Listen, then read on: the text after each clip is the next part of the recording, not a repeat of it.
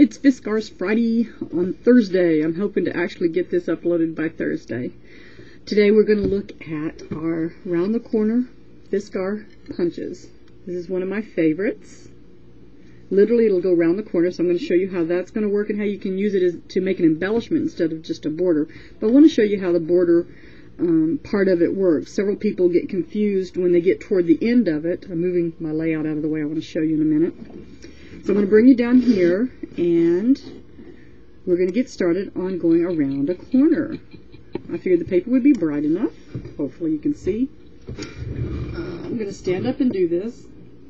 Get a little bit better light. First thing you need to do is I pull mine this way toward me. I'm going to move my mouse out of the way. There's a ridge. I'm going to hold it very still so you can see. There's a ridge right here. You hear it? And it goes like that all the way down. So bring it to that first ridge. Pull back the first lever away from you. And the one closest to you, that's your corner.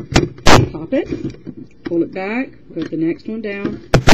And push that one down. Then you just take and move your paper to the next ridge. Stop it. And just punch that punch that's the furthest away. Leave this one back. And then just keep going. This is just so easy right here. And I just want to show you a little secret that at first I got a little bit frustrated on. Now you can see I'm all the way right here. Now there is another ridge at the very end. Right there. Go ahead and bring it on down to that ridge. Pop it again. And you go, well, I'm out of ridges now. No, there's a pattern down here, just like all good Fiskars punches. And if you will take and fill in that pattern, watch me fill it in. Oh, there it is. I filled it in, and now I can just set it down, and I can punch it. It's over there. Oops. There we go. And make sure we don't punch the wrong thing. And keep punching. Fill it in again. You see? Punch it, and note, let me see, I'm going to pull this back. Watch this end piece down here as it gets closer. Fill it in again, and punch. I'm going to do one more time. Now, I want to show you where I just punched, and there was this much left, and I'm going to bring it one more. One of the secrets of doing this correctly is that your paper always has to be in 1-inch increments. You can't do this with a 8.5 by 11.5 piece of paper. It has to be in 1-inch increments for it to be able to go around the corner. Again, one more last punch on this one furthest away from you. Alright, here comes the fun stuff. Just take your paper and turn it. Put it against that first ridge. You got it? Here's your corner punch, the one closest to you. Push down. Flip it back, take the other one, flip it down, and then you just move it to the next little ridge there, little stop, and you just keep going. Really the secret is just making sure that when you get to the end here that there is a ridge, and then after that you fill in your pattern like you would any of the good Fiskars border punches. And then you just continue to go around your page. What you can do is if you have a 5x7 and you want to mat it, you cut it to be a 6x8. Then you can cut this down, and what happens is it has this little photo edge here. It's part of the decorations, but you have a photo edge like that.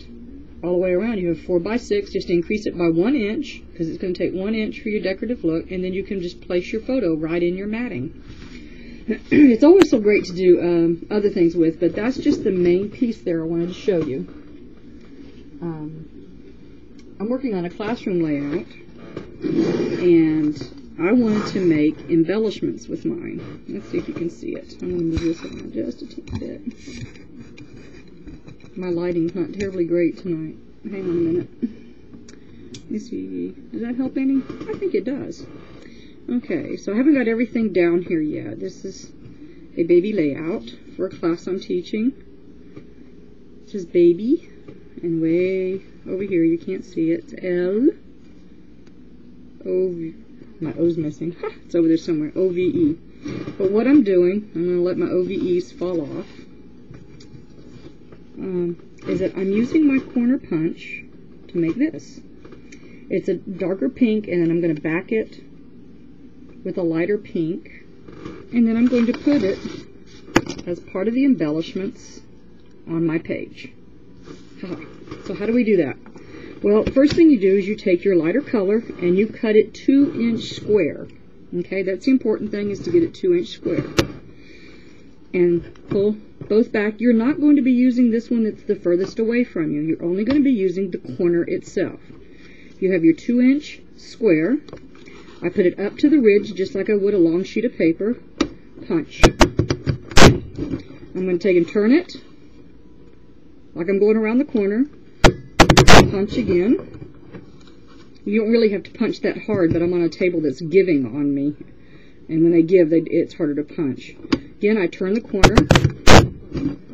And one more time, I'm turning the corner. Bring it against the ridge so that it shows right. Okay. Look. You have a nice design, and you can use all 4 of your Fiskars around the corner border punches like that to make a really, really nice design on here. And then I'm just going to put 3 of these wonderful little things. I'm going to put 3 down the side. Okay? That was a really quick tip, but I've had several people tell me that they were having, hang on guys, I'm going to do this thing to you. Woo, I'm hot tonight. Can you believe it? Woo! Not that kind of hot, but hot tonight. But several people mentioned that they were having troubles once they got to the end, how to continue it through the 12 inches. So I just wanted to show you that and show that you can make the little embellishments yourself. You can even center that with some things. I'm just going to make diamonds down the edge of it for the class. And I can't show you the finished product when I get finished with all the ribbons and buttons and bows. But if you want to take the class, it'll be at Joann's in Augusta. But it's fun. This is fun. I love my border punch because you can do so much with it. I have a neat motto in life when it comes to my punches and my tools, that they're an investment and they better do more than one thing. I better be able to do more than one thing with it, or I'm not going to buy it. So it's more than a border punch to me. It's an embellishment maker, and you can do all sorts of things with it. Well, I hope you guys are doing really great with All About You in 52. I'm having a blast. I'm a few weeks ahead of you and making my layouts, and it's funny, it's thought-provoking. I'm just amazing myself at where I'm going with these questions. It comes up as a surprise to me. You think that I would have it all planned out, but as I'm thinking and going through it, it really challenges me to really think what it was like and what it is that I want to say to my kids and to my friends and family that read it, and to you guys, because I share it with you as we go. God bless you. I'm talking fast because I want you guys not to be bored half out of your mind with me tonight. I am pouring sweat. This is terrible. It's South Carolina. It says on my nice little weather bug up here, it is actually 37 degrees out there, but it's hot when I'm sitting here at this computer right now. So God bless you. You guys take care.